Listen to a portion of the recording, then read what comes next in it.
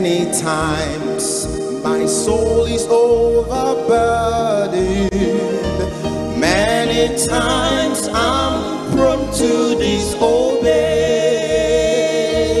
But to thee, dear Jesus, I am praying.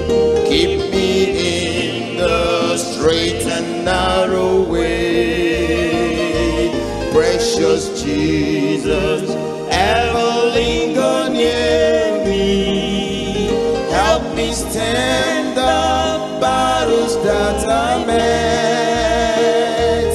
Keep me ever in thy blessed keeping. Precious Jesus, don't forget. Don't forget. Precious Jesus.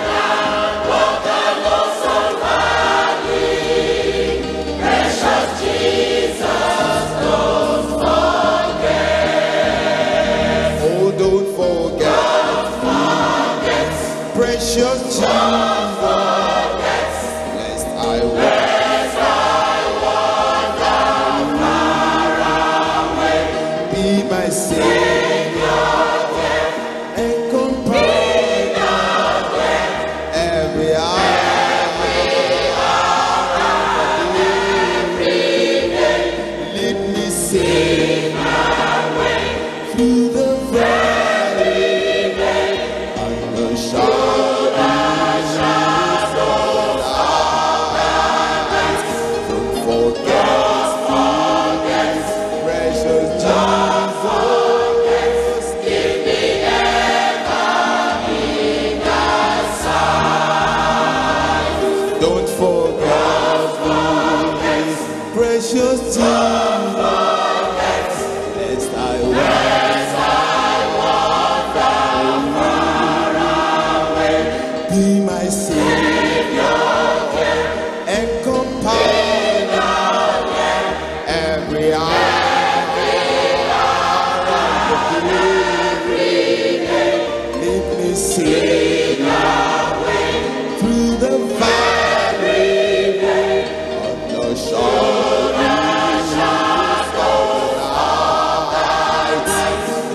forget me, precious Jesus. Keep me ever in thy sight. Don't forget me, precious Jesus. Keep me ever in thy sight. Don't forget me, precious Jesus.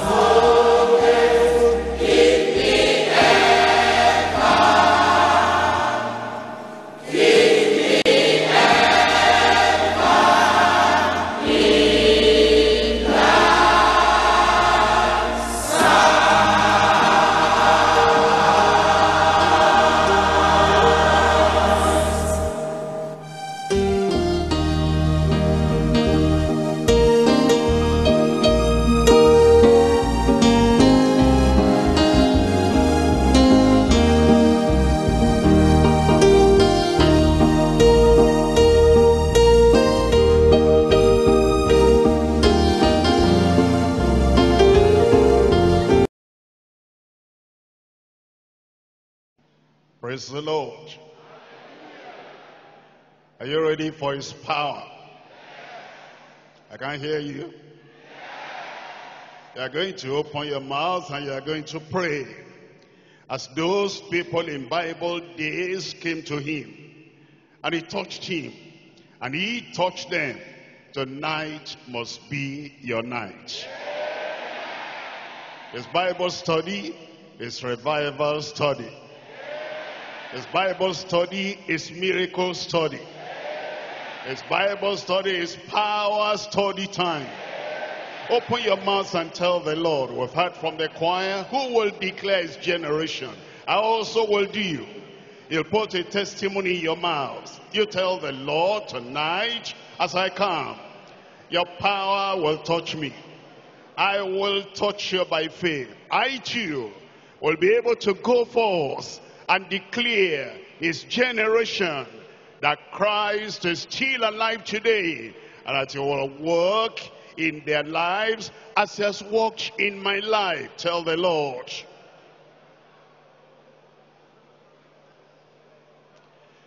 The power of the Lord will overshadow you, overwhelm you, saturate you, turn your life around. That everything that needs to be cleansed, removed, turned around, touched, transformed, the Lord will do it tonight. And you too, like people in days gone by, will be able to declare that God is a God of power and Jesus never fails. His name never fails. His declaration never fails. His power never fails. And the blood that covers, cleanses, and removes every stain, that blood never fails.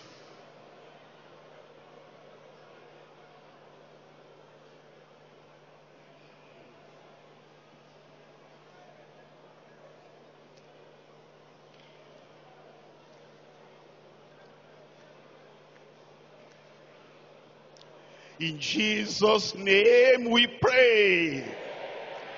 And the revived people of God said, Father, we thank you for our Bible study tonight. Power time, revelation time, study time, impartation time. And Lord, we pray every one of us here will receive of your power in Jesus' name. You will turn our lives around for the better. Lift up your people, enlighten your people, empower your people, transform your people and turn their lives around. Open our eyes of understanding as we study your word tonight. In Jesus' mighty name we pray. We're studying tonight from Mark chapter 1. Mark chapter 1, I read to you from verse 40. And there came a leper unto him, that he is unto Christ, unto Jesus, Savior, Lord, healer, deliverer, beseeching him, begging him, pleading with him, praying to him, and kneeling down to him, and saying unto him, if thou wilt, thou canst make me clean. He said, I want to be clean, and I know you can do it, and if you're willing, you can make me clean. And Jesus moved with compassion. His compassion will not fail on your side. Put forth his hand, and touched him, and says unto him, I will, be thou clean. He's always willing. In your case, he will. And as soon as he has spoken, immediately the leprosy departed from him, and he was cleansed. And he straightway charged him, and forthwith sent him away, and says unto him, see thou say nothing to any man, but go thy way, show thyself to the priest, and offer for thy cleansing those things which Moses commanded for a testimony unto them. Verse 45, but he went out and began to publish it much, and to blaze abroad the matter, insomuch that Jesus could no more openly enter into the city, but was without in desert places, and they came to him from every quarter. Tonight the topic is the testimony of a cleansed leper to the whole nation. The testimony of a cleansed leper to the whole nation. This cleansing of the leper is very instructive, and it's a lot to learn, a lot to glean, a lot to receive from the passage. Each sinner has a lot to learn here. Each believer has a lot to learn here. The whole church has a lot to learn here, and the nation of Israel in particular. That's why Jesus said, go show yourself to the priest. And then the priest, having examined you and will see that you are clean, it will be a testimony to them to pass on to the whole nation. That's how significant this miracle of the cleansing of the leper is. We learn from here, number one, he came, he pleaded, he prayed.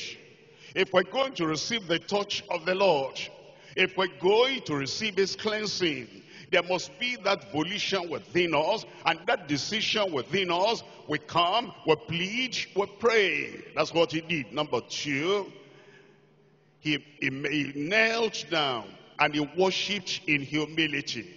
He said, I'm not worthy, I'm a leper, I'm outside the camp, I'm unclean, I should not come to your presence. He knelt down and he worshipped him because he knew he wasn't qualified. When we come to the presence of the Lord and we want to receive cleansing, forgiveness, salvation, freedom, deliverance, healing, miracle, a turning around of everything in our lives, we need to come before the Lord, kneeling, worshiping, all in humility. Number three, he was specific in prayer. Make me clean.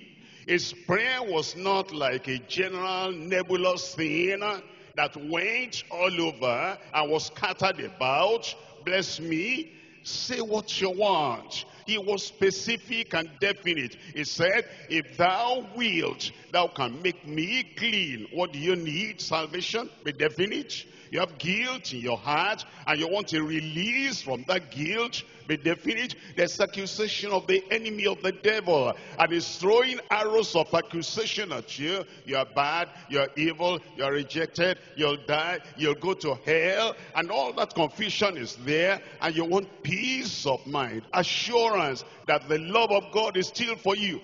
be very definite and specific he was. Number 4, he expressed faith in Christ's power. He expressed faith in Christ's power. He said, I don't know of any other leper you have healed since you started, but I know you will do it for me. I'll be number 1. There's somebody there number 1 today. He said, I've not seen any other leper. I read about them in the Old Testament. I heard about Naaman. I heard about this and that. But me now, I've not seen in my generation. And I will be the number 1.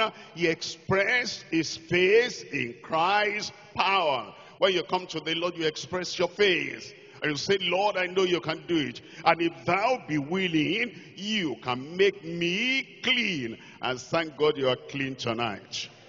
Number 5, the Lord revealed his will and his willingness. You must hear from the Lord. You want salvation? Is it his will? Of course. You want to go to heaven? Is it his will? Of course. You want deliverance? Is it his will? Of course. You want a breaking of every yoke and a destruction of all the power of the devil in your life? You must be sure of the will and the willingness of the Lord. And the Lord Jesus Christ expressed his will and willingness. I will be thou clean. Number 6, the miracle of cleansing was real and verifiable. The miracle of cleansing was real and verifiable. That's why I said, go show yourself. Leprosy had eaten off your fingers, and leprosy had eaten up your leaves, and leprosy has removed your eyelids, and leprosy had made your flesh like the flesh of a frog. Of a frog, and now of a frog. Now you come to me and you are healed. Go show yourself. The fingers are back. The color is back. The complexion is back. And the kind of frog-like skin, everything has become smooth. This is real, and this is verifiable. Go show yourself unto the priest. The miracle you receive tonight, and every time you pray, the miracle is going to be verifiable. By the way, we're coming for power night. When? I said when? This Thursday. What's the date of this, our power night for this month? The 24th of this month. 24th, 3 times 7 is 21, 3 is special, 7 is special, and you bring everything together, and this 21st of March, I'm telling you, verifiable miracle. In your life, verifiable miracle. And the people you are going to bring, verifiable miracle in Jesus' name. His miracle was real. His miracle was verifiable. Number 7, it was to be a testimony to the whole nation. And this is the Christ, our Savior. And your testimony will go far and wide. I said your testimony will go far and wide. The Lord is going to do something for you that will not be confined in the locality of your family. It will go to every place of your community in Jesus' name. Somebody there shout amen. The testimony of a cleansed leper to the whole nation. 3 things we're looking at tonight. Number 1, the plague and the desperation of an unclean leper. The plague and the desperation of an unclean leper. It was the plague of leprosy. And there was nobody that could heal him. And there was only one in the nation. His name, Jesus Christ. And because of that, the man was desperate. This is my day. I must touch him today. This is your day. You must touch him today. Number 2, the power and the demonstration of an uncommon liberator.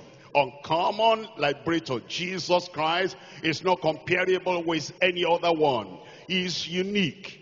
He is uncommon. It's incomparable. And we have here point number 2, the power and the demonstration of an unclean, of an uncommon liberation. And now number 3 is the pain of disobeying our uncompromising Lord.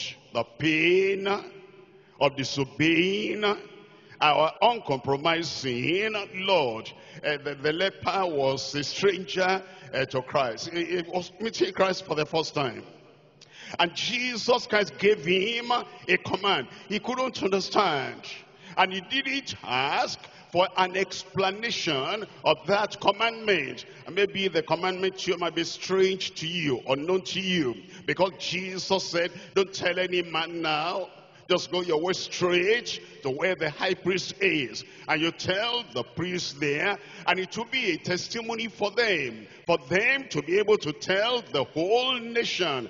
And a man did not understand. In the joy of the miracle, he forgot everything that Jesus said, and he blazed it abroad and published it everywhere. And then we see the consequence that Jesus Christ could no more come to the people because they will mob him from every place. So he went away, and the people had to go far away to search for him, to seek for him, and to touch him too. Three things. Number one is the plague and the desperation of an unclean leper. Number two is the power and demonstration of an uncommon liberation. That liberation, that cleansing was uncommon because it came from the uncommon liberator. Number three is the pain of disobeying our uncompromising Lord. Number one now, we come to Mark chapter 1, and I'm reading from verse 40.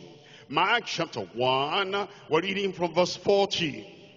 And there came a leper to him. You must come. You must exercise your will. Exercise your volition. You must make up your mind. You must come to the Lord. And it is when you come to the Lord, there'll be that connection between you and the Lord, and the eternal life you need, the cleansing you need, the forgiveness you need, the salvation you need, and the freedom you need, and the breaking of every yoke you need will come to your life. We're told, and there came a leper to him, beseeching him, praying to him, pleading with him, and kneeling down to him, and saying unto him, if thou wilt, thou canst make me clean. Come to Luke chapter 4 and verse 27. Luke chapter 4, I'm reading from verse 27. And many lepers were in Israel in the time of Elisha, the prophet. And none of them was cleansed, saving Naaman the Syrian. The Lord was telling the children of Israel the history of their nation, the religious history, the spiritual history, and the miracle, the absence of miracle in the nation. It was talking about something like, more than 1,000 years before this time. And before that time of Naaman, from the time of Numbers unto the time of Naaman, no leper was healed. And from the time of Naaman until Malachi, no leper was cleansed. And from the time of Malachi until this time now, that this leper came, no leper was healed. And Jesus was telling them how scant or scanty miracle had been, and how absent the miracle, especially the miracle of cleansing the leper, had been. And he said, at the time of Elisha, although there were many lepers in the land, only one Naaman, the leper, was healed. And now you will see then how special this plague of leprosy was. Not only that it was a special, the miracle that happened, eventually the shame that went with that kind of a situation. Leviticus chapter 13, I'm reading from verse 44. Leviticus chapter 13, I'm reading from verse 44, so you understand the background. Leprosy was not like a headache. Leprosy was not like, the general problem or the disease or the sickness that people had. It was something incurable. It's something pathetic. It was something shameful. It was something that brought reproach to them. It was something that took them outside the camp. Leviticus chapter 13, I'm reading from verse 44. Then the priest shall look upon it, and behold, if the rising of the sun be white reddish in his bald head, or in his bald forehead, as the leprosy appeareth in the skin of the flesh, he is a leprous man, he is unclean. He is a leprous man, he is unclean. The implication of that is he will not be allowed in their temple. He will not be allowed in their tabernacle. He will not be allowed in their sanctuary. He will not be allowed in their synagogue. He will not be allowed in their community. He'll be in a separated place, separated locality. That's why the man was desperate. At me is the fellowship of everybody. I cannot touch anything good. I cannot taste anything good. And the people look at me at a distance because I'm unclean. And the priest shall pronounce him utterly unclean. And his plague is in his head. Look at verse 45. And the leper, in whom the plague is, his clothes shall be rent, and his head bare, and he shall put a covering upon his upper lip, and shall cry, unclean, unclean. If was coming either way, he'll be shouting, unclean, unclean. So that the other Israelites who are supposed to be clean hygienically, they are supposed to be clean physically, they will get out of the way for him, because they shouldn't come near him. He is unclean. Verse 46, all the days wherein the plague shall be in him, it shall be defiled. It's unclean, it's defiled. He is unclean. He shall dwell alone. He shall dwell alone. Wife cannot be with him, or husband cannot be with her, children cannot be with him. Why? Because it's contagious. It will get on them, it will contaminate them, and so he will be defiled, and he shall be alone, dwell alone. Without the camp shall his habitation be. He will miss the beauty of everything around, because he's confined somewhere because of the plague of leprosy. You can tell then why was desperate.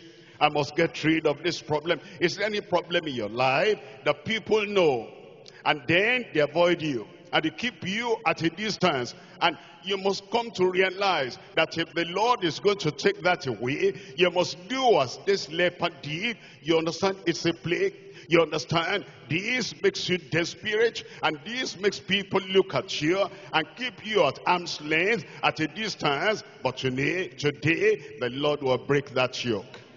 The Lord will bring cleansing, and the Lord will bring a turning around in Jesus' name. This reproach will not remain. That reproach will not abide. Leviticus chapter 22, and I'm reading from verse 3. Leviticus chapter 22, and we're looking at verse 3. Say unto them, whosoever he be of your seed among your generations, that goeth unto the holy thing which the children of Israel shall hallow unto the Lord, having his uncleanness upon him, that soul shall be cut off from my presence. I am the Lord. What that passage is saying is, say for example, a leper wanted to use bold face. Who says I cannot go there? Who says I cannot be there? Who says I cannot be in the tabernacle? Who says I cannot be in the temple? Who says I cannot touch that holy thing? Who says when they're carrying those holy utensils in the house of God? Who says I cannot carry it too? And he's a leper. And he has been told he must not be there. If he used bold face and he said, leprosy or no leprosy, I will carry that thing, they will stone him dead, because he has come to do what the unclean leper should not do. Look at verse 4. What man soever of the seed of Aaron is a leper, or has a running issue, he shall not eat of the holy things. He said it doesn't matter the parentage. Even if Aaron is his father, and he becomes a leper, then all the possibilities and the privileges of the priesthood will be denied him. As we study that, you understand, spiritually, sinners are unclean. Spiritually, sinners cannot come to the presence of God. And spiritually, sinners, because they're spiritual lepers, they are barred from the kingdom of God. Come to Romans chapter 1. Romans chapter 1. What we've seen in the physical, we now want to see in the spiritual. Unclean, unclean. And therefore the sinner, unclean, defiled, unrighteous, unholy, unacceptable, is kept at a distance. He cannot be in the presence of the Lord in his holy, eternal, everlasting sanctuary. We're coming to Romans chapter 1 verse 24. Therefore God also gave them up to uncleanness. Uncleanness, unclean character, unclean language, unclean behavior, unclean conversation, unclean lifestyle. He gave them over to uncleanness through the lust of their own hearts, to dishonor their own bodies between themselves, who changed the truth of God into a lie, and worshipped and served the creature more than the Creator, who is blessed forevermore. Amen. For this cause God gave them up unto vile affections, moral uncleanness, spiritual uncleanness, social uncleanness. It says he gave them up to vile affections, for even their women did change the natural use into that which is against nature. And you find the uncleanness in society, among the men, among the women, in verse 27, and likewise also the men, leaving the natural use of the woman, burnt in their lust one toward another. Men with men, walking that which is unseemly. Men with men. Homosexuality. Men with men, walking that which is unseemly, unnatural, unacceptable, and it's not the will of God. And then it says, and receiving in themselves that recompense of their error which was meet. It's one of the causes of HIV/AIDS. Also like HIV/AIDS, it's like leprosy. Incurable, incurable.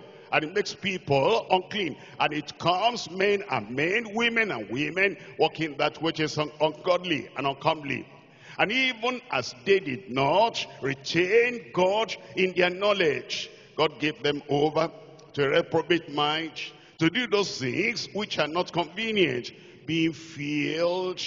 He wants us to be filled with the Holy Ghost, with the Holy Spirit, but these ones are filled with all unrighteousness, fornication, wickedness, covetousness, maliciousness, full of envy, murder, debate, deceit, malignity, whisperers, backbiters, haters of God, despiteful, proud, boasters, inventors of evil things, disobedient to parents, without understanding, covenant breakers, without natural affection, implacable, unmerciful, who knowing the judgment of God, that they which commit such things are worthy of death.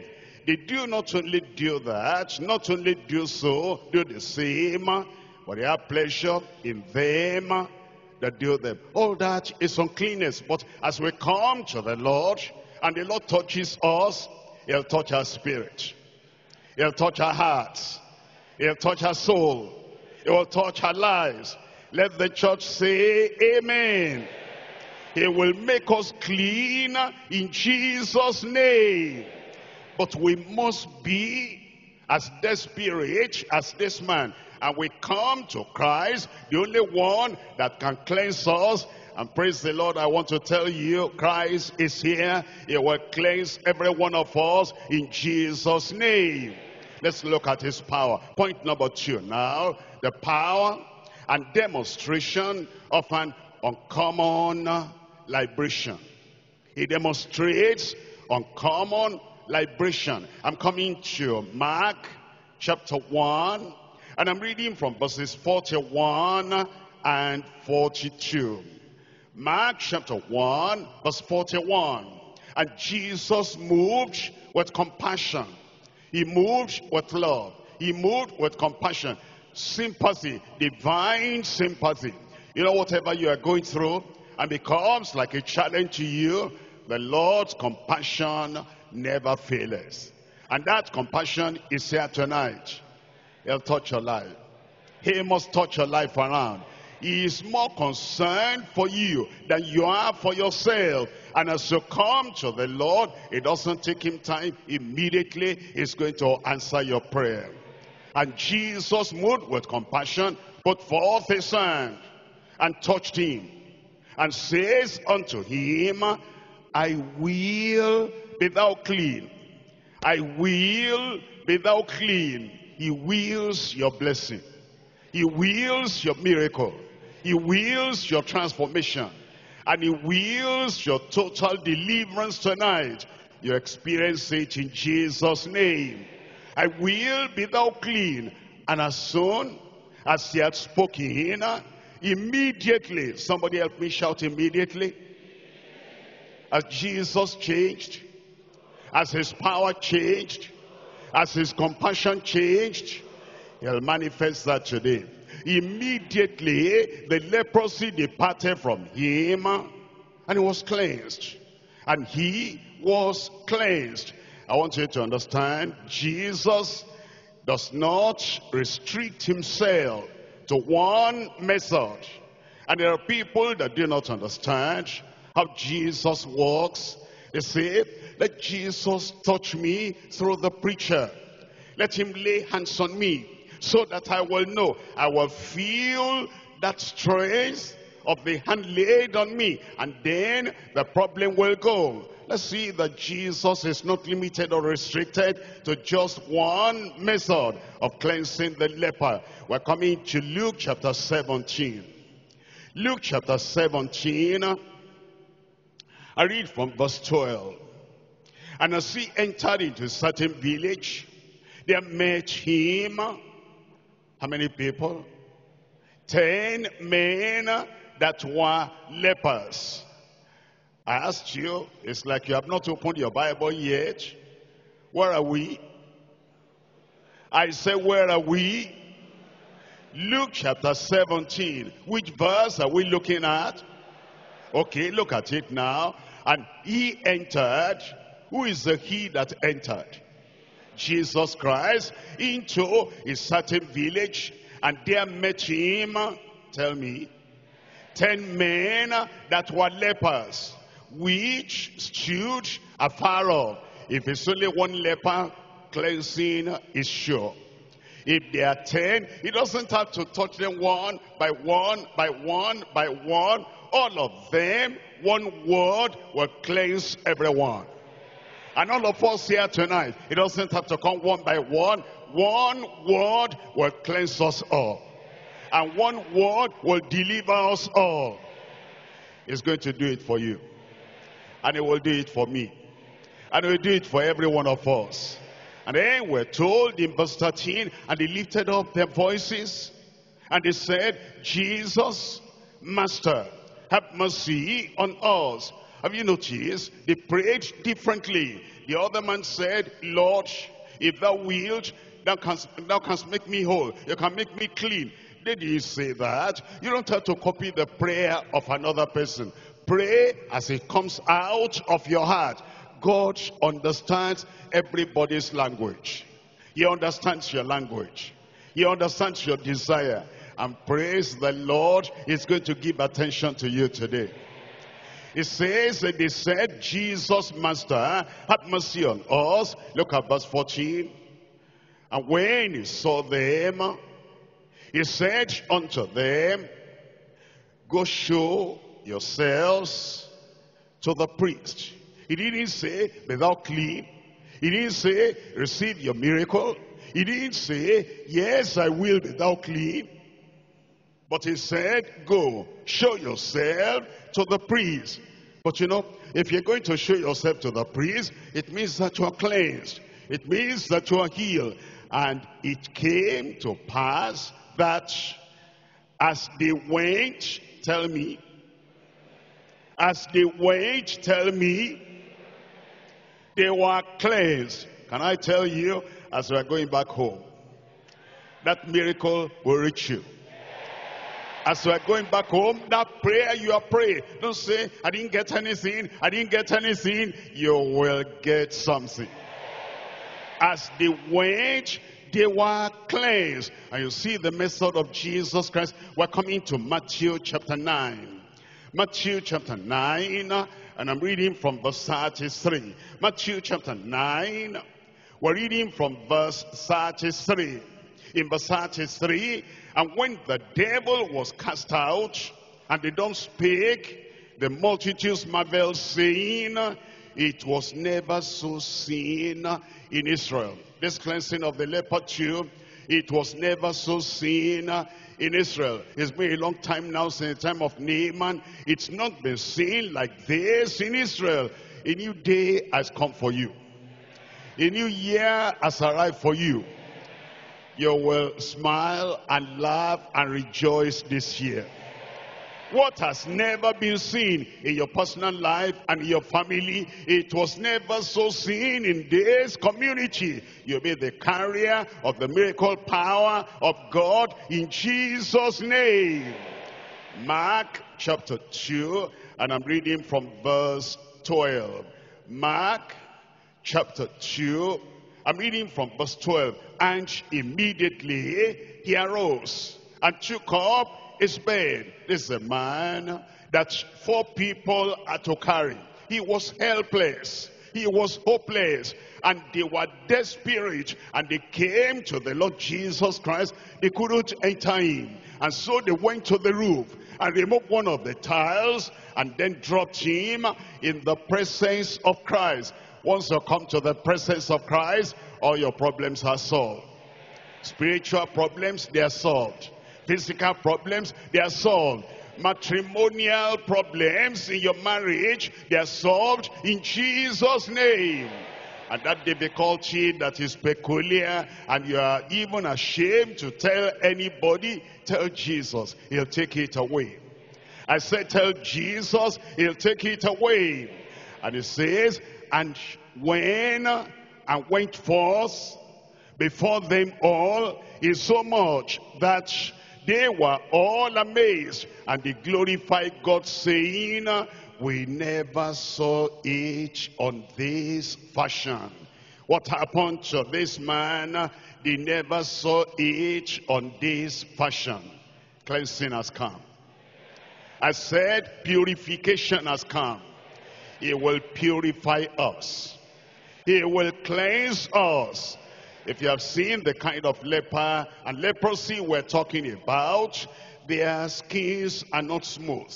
And they lose feeling. They lose sensitivity. Because of that, they can scratch something here, and their hands might be getting hot. They won't feel it. And they can chop off the tips of their fingers, and they will not feel it because of not having any feeling. And they can use any kind of material. If they are having something itching them, they can scrub that place until blood is coming out, and they have no feeling of pain. That's why, as he came and he said, you can make me clean, the Lord actually made him whole. And spiritually, what he had done for him in the physical, he'll do for us spiritually.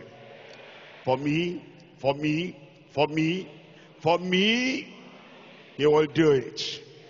There's no impossibility in your spiritual life. Maybe you have a particular problem. The habit has become something that you're not sensitive of, and yet it's destroying your prospect, it's destroying your future.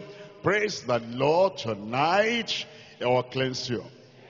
And you don't have to pray long prayer and cry and shout and roll on the ground. Very simple. Lord, if thou wilt, thou canst make me clean. And people say, is that all the prayer you can pray? He has answered that prayer. Psalm 51. Psalm 51, I'm reading from verse 2. Psalm 51, verse 2. It says, wash me thoroughly from my iniquity. Cleanse me from my sin. Cleanse me from my sin. Let's come to verse 7. In verse 7, it tells us in verse 7, purge me with hyssop, and I shall be clean. Wash me, and I shall be whiter than snow.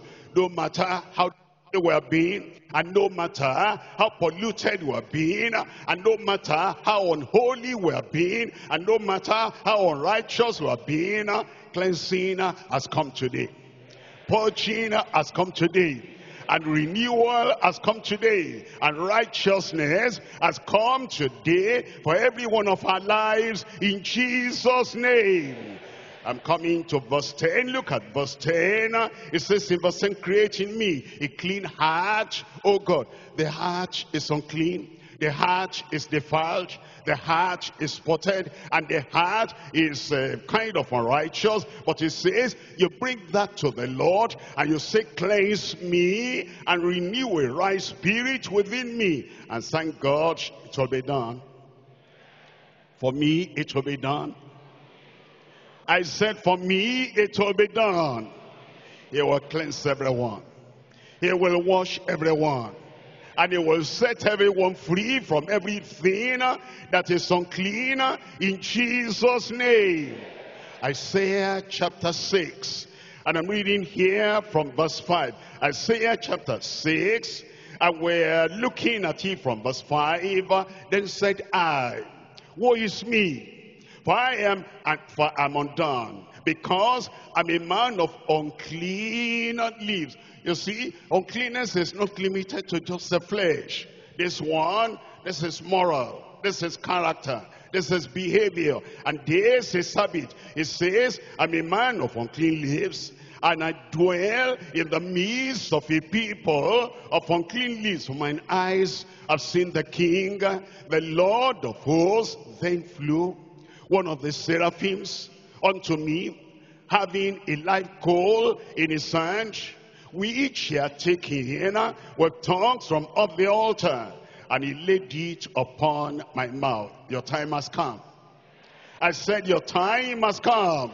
He laid it upon my mouth and said, lo, this has touched thy lips, and thine iniquity is taken away, and thy sin purged. And thy sin purged. And remember, the miracle that the leper received was real. And it was verifiable. And the miracle of cleansing, of renewal, of revival, of a total washing and being made whole that you receive tonight will be real and verifiable in Jesus' name. Your wife can tell. Your husband can tell. Your children will notice. And your parents will notice that the cleansing has come, the miracle has come, and it's been done. Verifiable in your life in Jesus' name. I'm looking at chapter 36 of Ezekiel. Ezekiel chapter 36. And I come to verse 25. Ezekiel 36, 25. Then will I sprinkle clean water upon you, and you shall be clean. See, the Lord is not only thinking of cleanliness or cleansing of the leper, he's thinking of all the cleansing of everyone. And he says, I'll pour clean water upon you, sprinkle clean water upon you, and you shall be clean. Then it says, from all your filthiness and from all your idols, I will cleanse you. From all idols and from all filthiness, some dirty things. You want to get rid of them, and you're having difficulty getting rid of them yourself. Tonight, cleansing has come for you. In your heart also will I give you, and in your spirit will I put within you. I will take away. I will take away. He's the one to do it. He will do it tonight. I will take away the stony heart out of your flesh, and I will give you an heart of flesh. Did you say amen to that? And I will put my spirit within you, and cause you to walk in my statutes, and ye shall keep my judgments and do them. Cleansing has come. I said cleansing has come. Our soul will be cleansed. Spirit will be cleansed. Heart will be cleansed. Life will be cleansed. And our church will be clean. Ephesians chapter 5, verse 26. Ephesians chapter 5, verse 26. That ye might sanctify and cleanse it with the washing of water by the word, that he might present it to himself a glorious church. This sanctification, a glorious church, this deeper, higher, greater cleansing than we got before. It says that he might present it to himself a glorious church, not having spot or wrinkle or any such thing, but that it should be holy and without blemish. Who wants to be without blemish, without blame, without wrinkle, without any dirt? You'll be as white as a lily. Your life will be as white as that of the lily. He'll do that for us in Jesus' name. 1 John chapter 1. In 1 John chapter 1, I read from verse 7. 1 John chapter 1 verse 7. But if we walk in the light, as he is in the light, we have fellowship one with another. And the blood of Jesus Christ, his son, tell me what he'll do for you. Cleanses us from all sin. Cleanses us from all sin. Verse 9, if we confess our sins, it's faithful and just to forgive us and to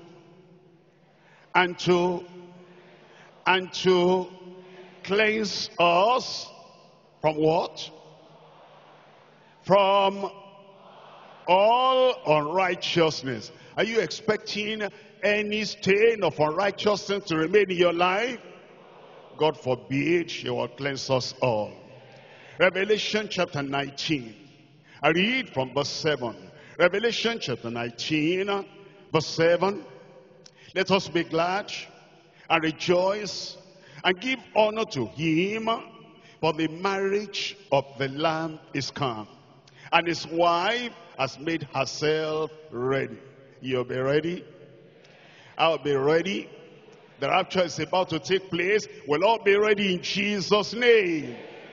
And to her was granted that she should be arrayed in fine linen, clean and white. Clean and white. For the fine linen is the righteousness of the saints. It's a gift coming from the Lord. And it's a gift he will give you and give me and give all of us. He'll do it tonight in Jesus' name. Mark chapter 1. We come to point number 3 now. In Mark chapter 1, the pain of disobeying our uncompromising Lord. We need to pay attention to this because maybe you can't understand this one. And you will call this disobedience. You'll see why it's disobedience. It tells us in chapter 1 of Mark, I'm reading from verse 43. In verse 43, and straightway he charged him, and forthwith he sent him away. And he says unto him, see thou say nothing to any man. See thou say nothing to any man, but go thy way, and show thyself to the priest, and offer for thy cleansing those things which Moses commanded, for a testimony unto them. Look up here. Here is the situation. This cleansing of leprosy has not happened to any Israelite from the time the law of dealing with leprosy came, except Miriam. As they were journeying to Canaan land, Miriam and Aaron said what they shouldn't have said. And the Lord came in wrath and indignation And leprosy came upon Miriam. And he took Miriam out of the camp. And they waited for 7 days until she was cleansed. And the cleansing was confirmed. And she came back and they journeyed on. Apart from that, only Naaman was a Syrian. He wasn't an Israelite. And when Naaman was cleansed, he didn't go to see any of the priests or high priests in Israel because he wasn't an Israelite. And after that time, this is the first person in centuries, many years, more than 1,000 years, that this cleansing now happened, since the law of the cleansing of the lepers was given in Leviticus chapter 13, chapter 14. And so, if this man had done what Jesus told him to do, number one, they'll be surprised. How could this happen? For thousands of years, this had not happened. This will be a testimony to them that this is not an ordinary prophet who has done this. It's not an ordinary preacher who has done this. It will show them this is the Messiah. It will show them this is the Christ. And they'll be forced to announce to the nation that the Messiah had come. That's why Jesus told him, don't cause confusion, don't tell anybody, go right to the priest and tell them. And all that Moses had prescribed that should be done, do it. Then it will be a testimony for them. As we look at this passage, very important, number one, the peculiarity of silence before the people. Before the people, don't say anything, don't tell anyone anything. The peculiarity of silence before the people. Number two, the purpose of showing himself to the priest. The purpose of showing himself to the priest. Number three, the publicity that separated the Savior from the populace. The publicity, the man went away and he spread it abroad and blazed the matter abroad. And Jesus could no more stay for the people to come to him so they can be cleansed from their sins. It was a kind of publicity that separated the Savior from the populace. Look at number one, the peculiarity of silence before the people. Verse 44, see that thou say nothing to any man, but go thy way, show thyself to the priest, and offer for thy cleansing those things which Moses commanded for a testimony unto them. The peculiarity of silence. Was he the only one that Jesus told not to say anything after they had seen a marvelous miracle? Look at Matthew chapter 17 verse 9. Matthew chapter 17 verse 9. Here is the Mount of Transfiguration experience. And since Moses died, nobody had seen him on earth. And since Elijah went to heaven, nobody had seen him on earth. But Jesus Christ was now here, the very Son of God, our Messiah, the exalted King. And as he was on the Mount of Transfiguration, Moses showed up, and Elijah showed up. And the disciples, 3 of them, Peter, James, and John, they saw them, and they were surprised. And Peter even said, don't let us leave this place. This is a glorious place. Let's make 3 tabernacles, one for you, one for Moses, and one for Elijah. And then they departed, they went to heaven. And the voice of God said, this is my beloved Son, in whom I'm well pleased. Hear ye him. Look at verse 9 now. Matthew chapter 17 verse 9. And as they came down from the mountain, Jesus charged them, the same way he charged the leper, saying, tell the vision to no man until the Son of Man be risen again from the dead. Why? Because if they now went around saying something has happened, here is the Christ. If you didn't know before, here is he. Even Moses came. Even Elijah came. The children of Israel prematurely, They might rush at him, wanting to make him a king, and he might not go to Calvary, so that he will sacrifice for the sin of the whole of humanity. Therefore, Jesus said, it's peculiar. The peculiarity of silence before the people. We're coming to Luke chapter 8. Luke chapter 8, I'm reading from verse 54. Luke chapter 8, reading from verse 54. It says in verse 54, and he put them all out, and took her by the hand, and called, saying, Maid, arise. She had been dead. And Jesus went there, and then raised her up. And her spirit came again.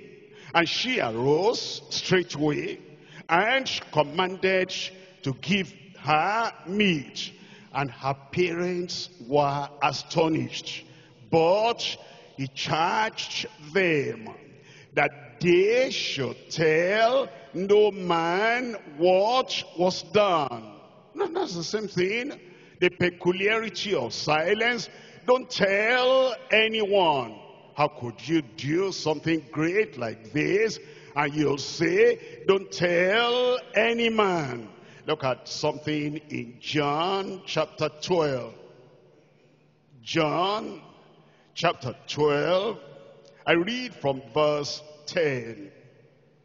John chapter 12, verse 10. But the chief priests consulted that they might put Lazarus also to death, because that by reason of him many Jews went away and believed on Jesus. Jesus raised Lazarus. He's an adult. Raised him from the dead. And the priests and the Jews knew about that. And they said, what else are we expecting? They said the Christ, they said the Messiah, they said the prophet, and they believed on him.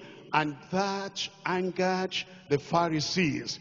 And they said, we're going to kill that Lazarus. And so, when he raised that 12-year-old daughter of Jairus, a little child, not to bring that child to the problem of all these Pharisees, he said, keep quiet about this, let this child have a happy life, a peaceful life, and live her life, and so say nothing to anyone about it. Number one, the peculiarity of silence before the people.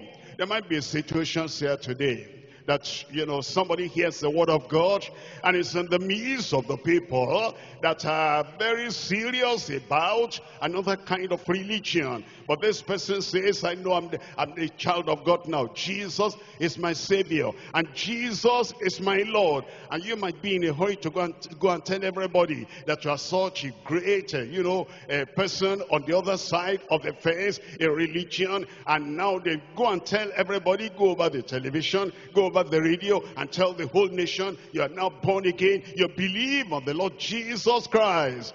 Well, some people are so serious for their religion that the father of that man may plan to kill him. And the people, community of that man, may plan to kill him because he is a crossover from this side to this side. And here is one of the situations where wisdom will come. If this man tells the testimony and he blesses it abroad, is it for the danger of his life? Do you still want to encourage him and disciple him and make him strong before he, knows how to do it and publicize it? And the people, his people, will know it gradually. And they will understand he has now come to the Lord Jesus Christ.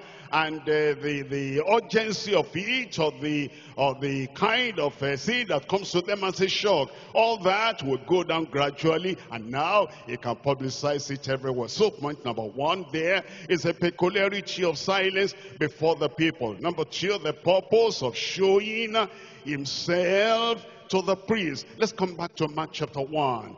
In Mark chapter 1, I'm reading the second part of verse 44. Mark chapter 1, we're looking at the second part of verse 44. It says, but go thy way, show thyself to the priest, and offer for thy cleansing those things which Moses commanded for a testimony unto them. Actually, there's going to be a greater publicity, a more effective publicity, because he'll tell the priest, and the priest will say, come, we'll never see anything like this before. If they'll be true to their calling, they have to perform the ceremony that they ought to perform for a cleansed leper.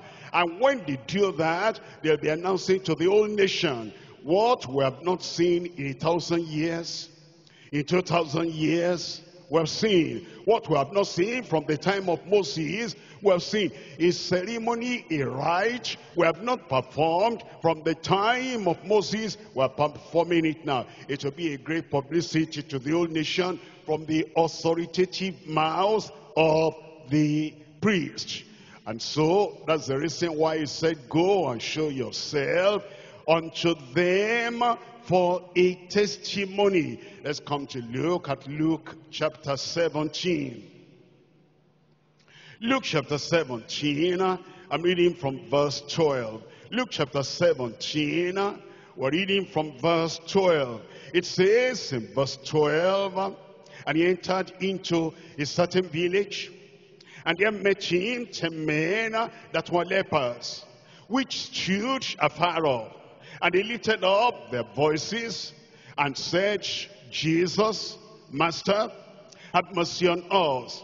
And when he saw them, he said unto them, go show yourselves unto the priest. It was to be a testimony unto the priest. And when that testimony came, it will affect the whole nation. I pray our testimonies will be given out wisely, given out properly, given out to reach the majority and the greatest number of people in Jesus' name. Come to Psalm 78. Psalm 78, I'm reading from verse 5. 78, we're looking at verse 5.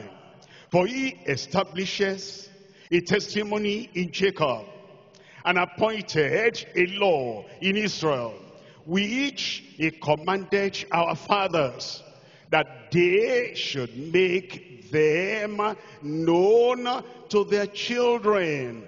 That's the purpose, that those priests will make it known unto the rest of the nation. Now the man disobeyed that. Let's come back to Mark chapter 1. Mark chapter 1, the publicity that separated the Savior from the populace. Let's see what the man did. We're looking at Mark chapter 1, verse 45. But he went out and began to publish it much. Is that what the Lord told him to do? I can't hear you. No. You know, there are people, they think they're doing something, you know, if the Lord had not commanded him, if the Lord had not restricted him, if the Lord had not sent him to the priest to go and tell the priest, if the Lord had not said, tell no man, go to the priest first. All that he did here is enviable. All that he did here is wonderful. All that he did here is glorious. But, you know, something may do what appears good, what appears great, what appears glorious, what appears beneficial. But if he does that good thing in disobedience of the direct word of the Lord, it's still disobedience, it's still sin. And so we're told, but he went out and he began to publish it much. And he blazed abroad the matter. Look at this now, look at the consequence. In so much that Jesus could no more openly enter into the city. It restricted the Lord. It confined the Lord. It separated the Lord from the people he should touch and transform and save and heal and deliver. It changed the program of the Lord Jesus Christ. The city he would have entered, the place he would have got to, he couldn't go there now in so much that Jesus could no more openly enter into the city. but was without in the desert places. Even though people went to him, then you know the discomfort that will give Jesus. He wasn't planning for that. To now go into the desert, in desert places, no accommodation there, no shelter there, no roof there, no protection there, nothing there. Was exposed to all the dangers of the wilderness because of what this man had done. And they came to him from every quarter, not minding that he didn't have enough food to eat over there. He didn't have all the preparation he should have made, because he was driven to the desert because of the announcement of this man. You see, when we hear the word of God, we shouldn't just think, this is what I will do, and that's what I will do. Let's do the will of God. And let's do what the Lord has commanded us to do. And that will be a blessing to us and a blessing to everyone around us in Jesus' name. Somebody said, amen. Isaiah chapter 55, I'm reading from verse 8. Isaiah chapter 55, I'm reading from verse 8. For my thoughts are not your thoughts, neither are my ways your ways, your ways my ways, says the Lord. You see, the thoughts of the Lord was different from that of the leper. And the understanding of the leper was different from that of the Lord. And the leper just said, why shouldn't I tell people? Why shouldn't I publicize the matter? Why shouldn't I blaze abroad the matter? Of course I will. Forget what Jesus has said. No, you can't do that, disciples of Christ. You cannot forget what Christ has said. You may not understand, but that's what he has said. He has a reason for that. And he says, for my thoughts are not your thoughts, and your ways are not my ways, says the Lord. For as the heavens are higher than the earth, so are my ways higher than your ways, and my thoughts higher than your thoughts. We'll follow the thought of the Lord. We'll follow the way of the Lord. And that way of the Lord, we're going to follow, and we're going to benefit from that in Jesus' name. But now, after that leper, after that he died on the cross, and after he was buried, and after he rose again, he's giving us another commission, another commandment. He's not telling us, like he told the lepers, don't tell any man, go to the priest. He said, go ye into all the world and preach the gospel to every creature. Now, everybody will hear. I said, now, everybody will hear. But the problem for some people, when Jesus said, don't say anything, they go out and publicize. And when Jesus said, arise, move out, and go and publicize, then they keep quiet. He has given us our own commission. He has given us our own commandment. He has given us what we ought to do. And what he has told us to do, we will do. I will do. Somebody there, I will do. He has sent us to go out and to go forth and to do and to publicize the matter. As he saved you, tell everyone. As he healed you, tell everyone. As he giving you the word, go tell everyone. And as you tell them, the Lord will do what he did with the people of old in Jesus' name. Look at Mark now, Mark chapter 16, I'm reading from verse 15. Mark chapter 16, I'm reading from verse 15, and he said unto them, go ye into all the world. Hold on. He had told them earlier, don't go to the Gentiles. Only go to the lost sheep of the house of Israel. And that's what they did at that time. But now, is risen from the dead, and the salvation of everybody is paid for and is purchased, and everybody ought to know. And now he says, and go into all the world and preach the gospel to every creature. He that believeth and is baptized shall be saved, but he that believeth not shall be damned. Look at verse 20. And they went forth. Somebody there, help me out, read it aloud. And they went forth. Let me hear your voice. And they went forth, and it says, and they preached everywhere. That's exactly what he has said. He told the other man, don't say anything to any man. Go show yourself to the priest. He didn't obey. But now he told the believers, he told the children of God, the disciples, and he said, go ye into all the world and preach the gospel to every creature. And it says, and they went forth and they preached everywhere, the Lord walking with them and confirming the word with signs following. And the people of God said, he has told us to go now, now we will go. He has told us to publicize the matter, we will publicize the matter. He has told us to declare it everywhere, we'll declare it everywhere in Jesus' name. Come to John chapter 4, I'm reading from verse 34. John chapter 4, reading from verse 34. Jesus says unto them, my meat is to do the will of him that sent me, and to finish his work. Say not ye, say not ye, say not ye, there are yet 4 months, and then cometh the harvest. Behold, I say unto you, lift up your eyes and look on the fields, for they are white already to harvest. He's telling us now, the field is there, and he's sending us forth to go and reap, and to go and preach the word of the kingdom to the people. And he said, and he that reapeth receiveth wages, and gathereth fruit unto eternal life, unto life eternal, that both he that soweth and he that reapeth may rejoice together. And herein is that saying fulfilled, one soweth and another reapeth.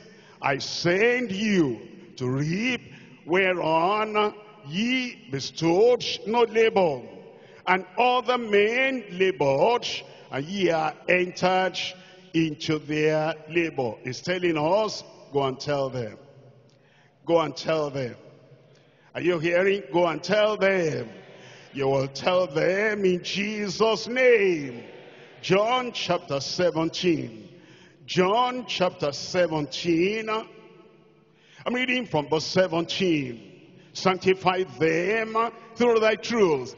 Thy word is truth. As thou hast sent me into the world. You see that now? He sent us because he said, as the Father has sent him into the world, even so have I also sent them into the world. Now he has sent us, and we're going to do it.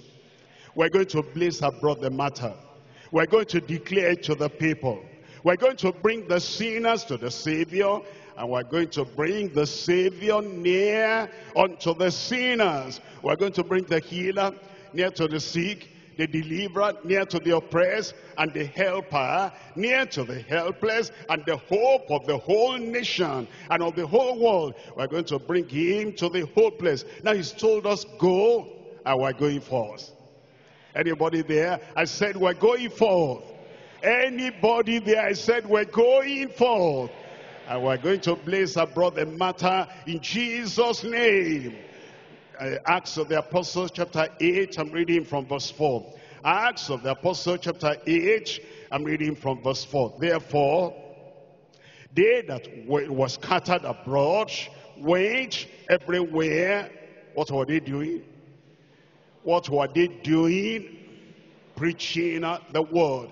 Now they realize that there's no restriction and there's no limitation, and they shouldn't close their mouths now. They are to tell, and they are to tell everyone. And they went out and they told everyone, and great was the result of that, because many people came to know the Lord. As a result of that, Acts of the Apostles chapter 11, I'm reading from verse 19.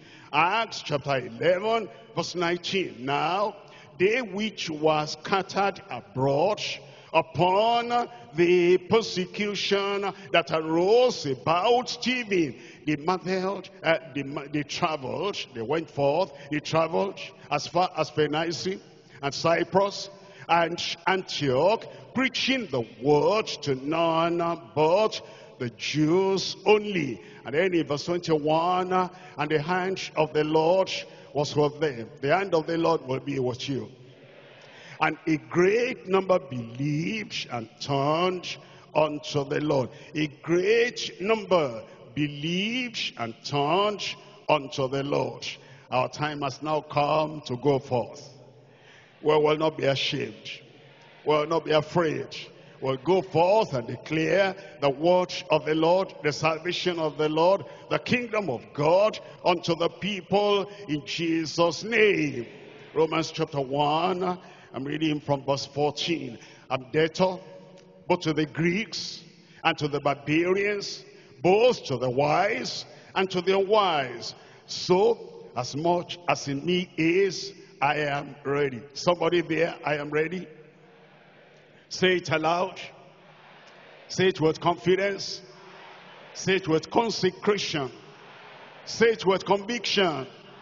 So as much as in me is, I am ready to preach the gospel to you that are at Rome also. For I am not ashamed of the gospel of Christ, for it is the power of God unto salvation to everyone that believeth, to the Jew first and also to the Greeks. I will go. I will go.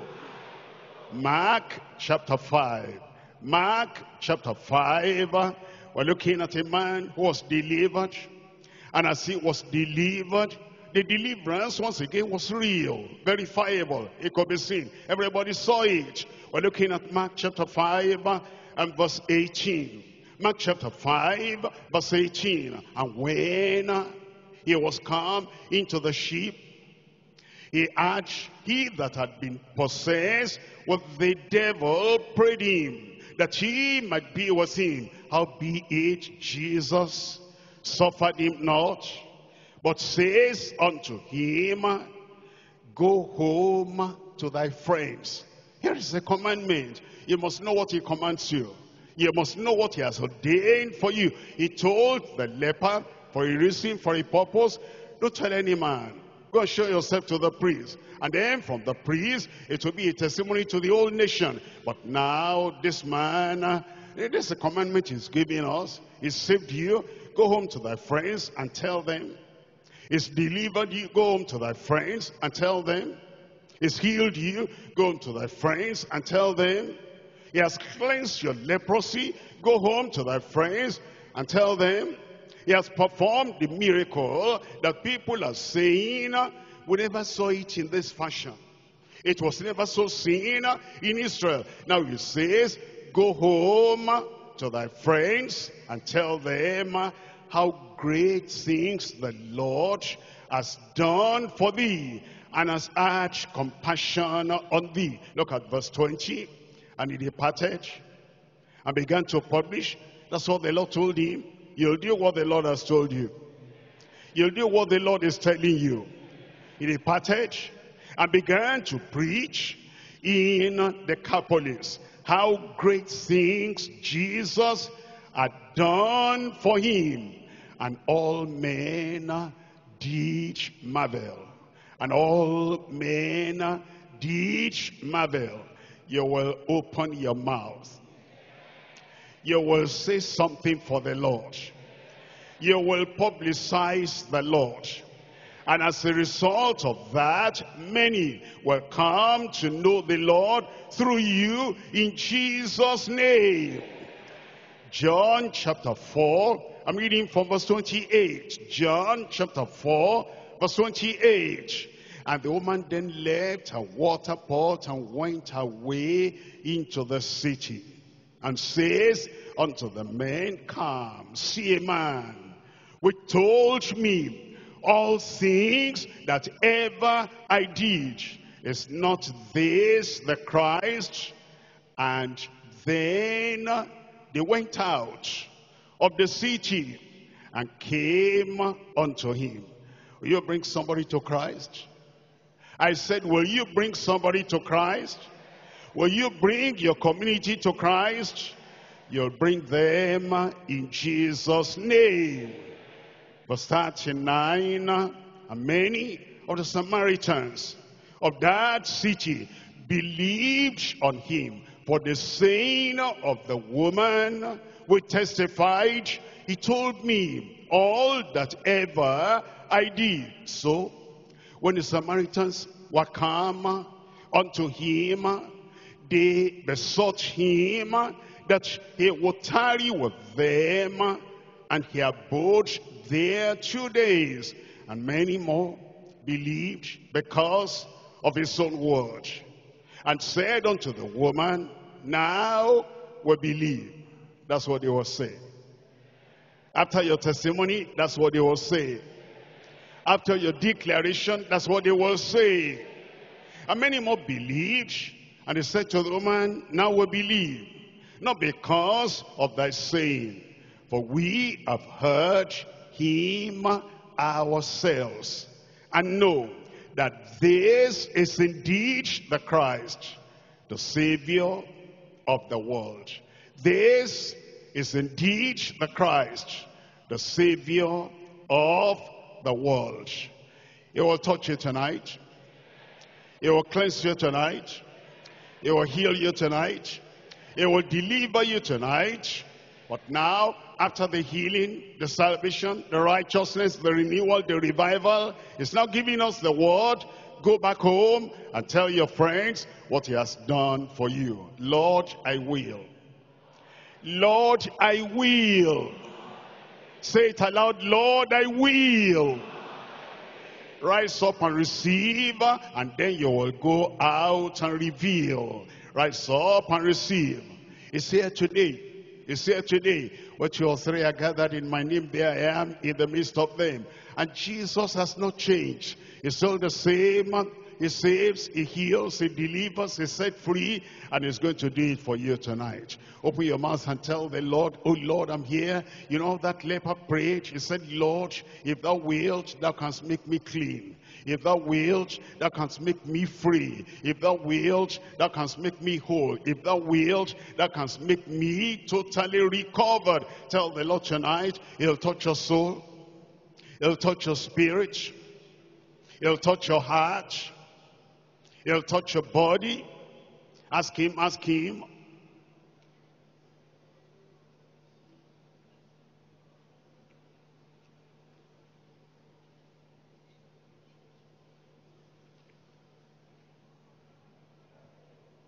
The man was desperate.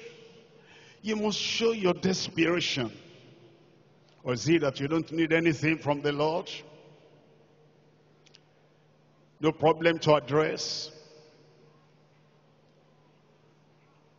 No challenge to take off. No mountain to remove. Nothing to be cleansed. Nothing to be renewed.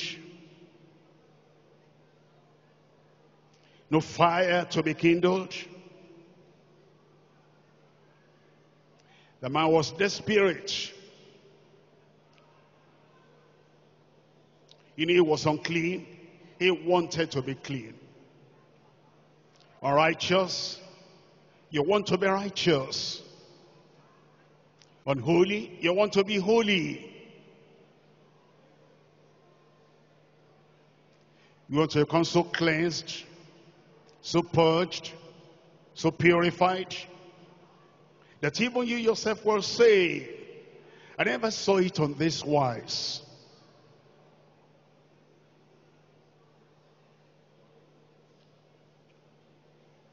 He'll do it for you. He specializes in cleansing the unclean.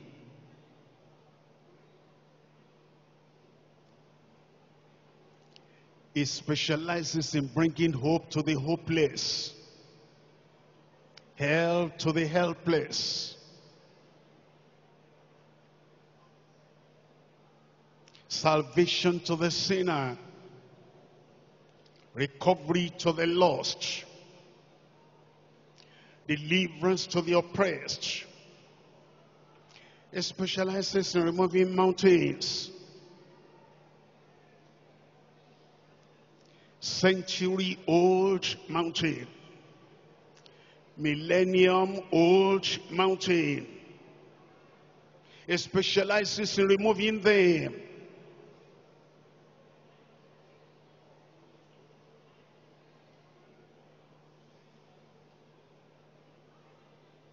He's able, always able.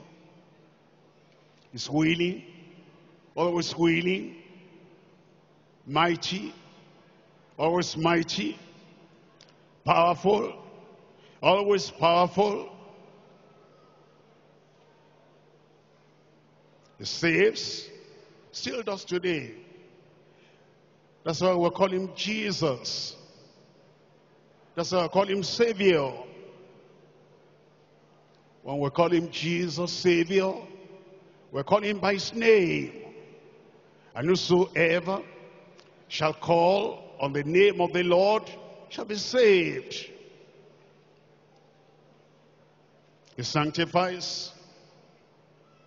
He'll wash you whiter than snow, purge, cleanse, purify. Give you the righteousness of the bride. Make you ready for his coming. The sanctifier. When we call him sanctifier, we call him by his name.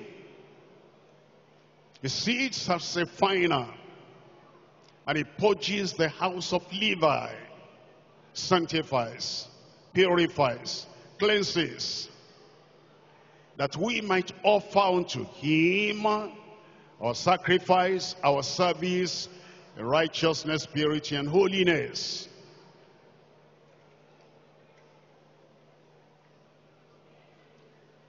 He empowers, revives, renews us in the Spirit by the outpouring of the Spirit. If thou wilt, thou can make me whole. And it says, I will be whole. If thou wilt, thou canst make me righteous. I will be righteous. If thou wilt, thou can make me strong. I will be strong.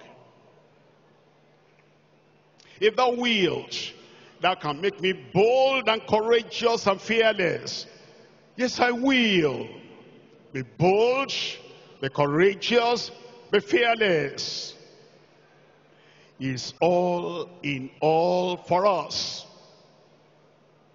He is all in all for you. He wills your strength. He wills your upliftment. He wills your holiness. He wills your healing. He wills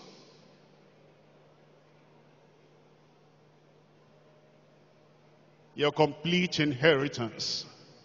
Yes, he wills. Tell him.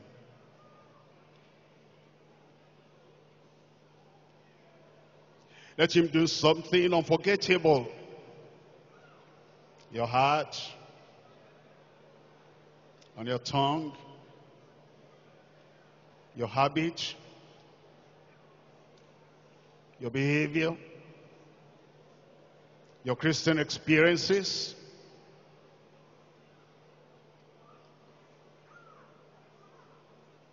your courage, your steadfastness, your integrity, standing like the rock of Gibraltar, firm, uncompromising, strength in the inner man. That's what he promises to do. And he says, I will. Let that will become visible, real in your life tonight. He can do and he will do whatever it is we need to make our lives what our lives ought to be, and to make our ministries what our ministries ought to be. He'll build you up to the measure of the stature of the fullness of Christ. Tell him.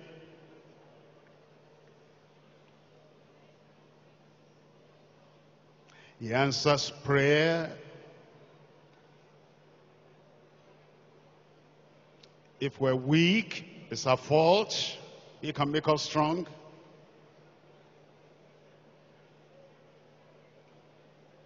If we're powerless, it's our fault. And put his dynamite within us.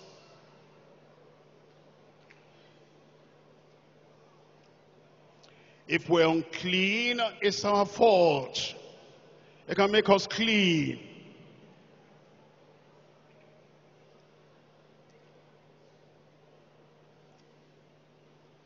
If we lack backbone, we cannot stand. We're like jellyfish. Push us a little, we're down. Little temptation, we're down. It's our fault. Can give us backbone and strength. Strength of character. Stability and stamina. He can do all things needed by all people that call upon him.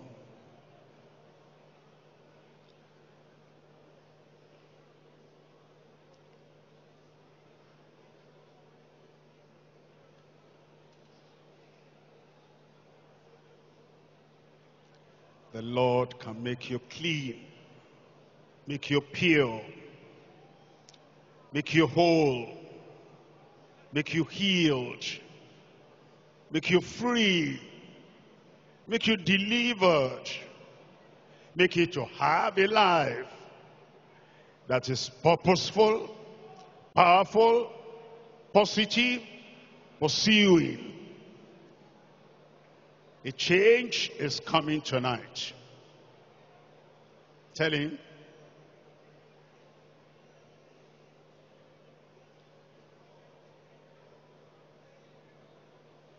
Thank him now. Thank him now. Thank him now. Thank him now. I receive. Thank him now. I've got it. Thank him now. I possess. Thank him now. I'm no longer the same. Thank him now, I am saved. Thank him now, I am cleansed. Thank him now, I am sanctified. Thank him now, I am filled. Thank him now, I am fulfilled. Thank him now, I receive. Thank him now, I am going out different than I came. Be clean. Be clean. Be clean. It's done. It's done. It's done. It's done. And the receiver said, open your eyes, look at me. I rejoice with you. I rejoice with you. I rejoice with you. It is done. Is it true for you? Where are you there? Father, in the name of Jesus, you're a good God. You're a loving God. You're a mighty God. Jesus, our Savior, thank you for your love. You love everyone. You have touched everyone.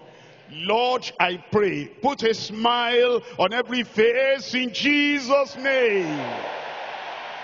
All that wall of demarcation that puts any unclean person, any powerless, impotent person outside, and it's like they cannot be in the congregation of the victorious.